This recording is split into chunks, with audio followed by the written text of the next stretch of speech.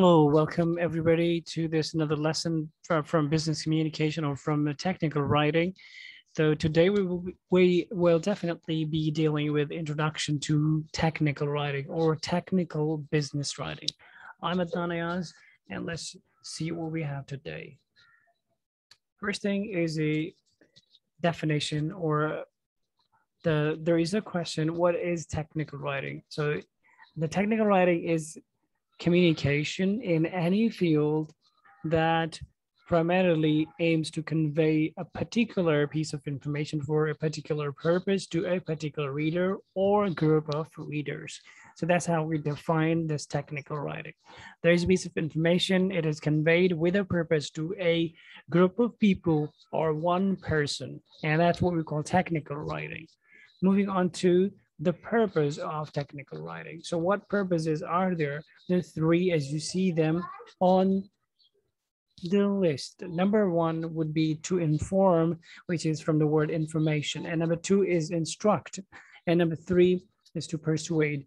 It could be giving instruction. If we just try to say it another way, it will be giving information or giving instructions or to persuade someone. There's a persuasion going on in this writing. So these are three purposes. Moving on to the next slide. How does technical writing inform? So information needed to carry out functions, information needed to take decisions, information on physical description of a new machine. For example, what to do during an earthquake, or how to use safety devices to avoid fire and burns. So these are the examples through which technical writing informs. Moving on to number two, and that is how does technical writing instruct? So giving directions on using an equipment or giving directions on performing duties. Moving on to number three, third purpose, which is how does technical writing persuade? So giving cogent reasons to follow a particular course of action. One writer, for example, persuades readers to accept site A or not site B for a factory. Now, I hope you're getting the point. So there is a persuasion going on, and it could work, and it could vary from topic to topic.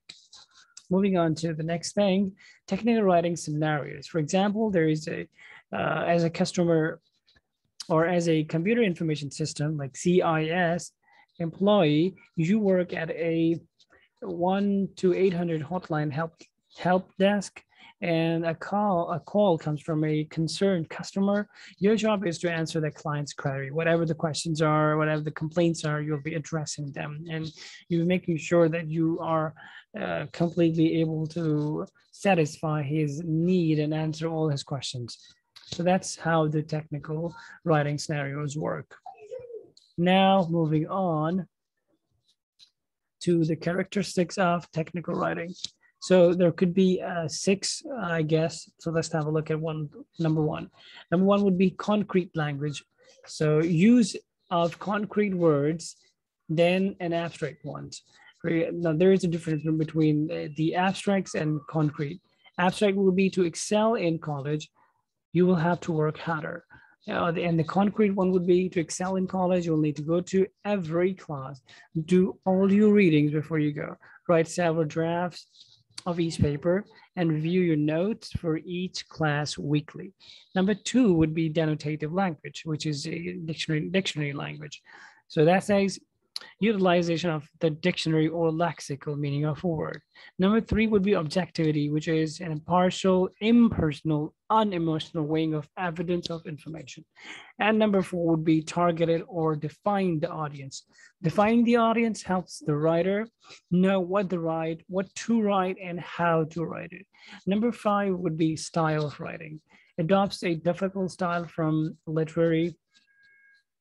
You shouldn't be adopting a difficult style. You should adopt a different style from a literary writing. Must be economical, clear, concise, and concrete. Now, it might be a little difficult for you to take in, but there could be a variety of these things later on in the upcoming lessons. And number six would be common format. So adhere to the practice of using standard formats or layouts. I believe that's what we are going to do today. Thank you very much and have a wonderful, wonderful day.